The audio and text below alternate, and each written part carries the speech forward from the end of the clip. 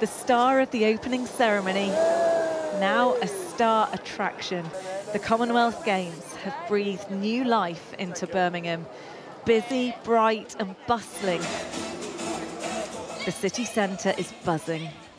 You can't sum it up, to be honest. This is something that's brought everybody together, as you can see, everybody from all walks of life, so it's fantastic. People very hyped about this.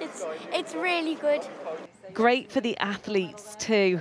England's Nick Miller taking gold in the hammer throw. The energy in the stadium for this championships has just been overwhelming. I mean, the roar of the crowd is unbelievable.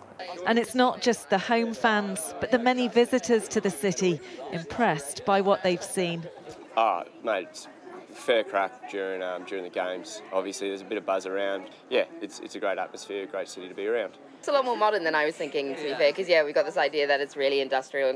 That old image of Birmingham has been replaced by pictures shown around the world of a revitalised city. I would say the Games have been huge for Birmingham. It's put Birmingham on the map, not only in the UK, but more importantly, worldwide. It's shown that the city is open for business. And that business couldn't be more welcome in a city centre that fell quiet during COVID. We've really struggled after the pandemic, not really sure and a bit uncertainty about how things would go.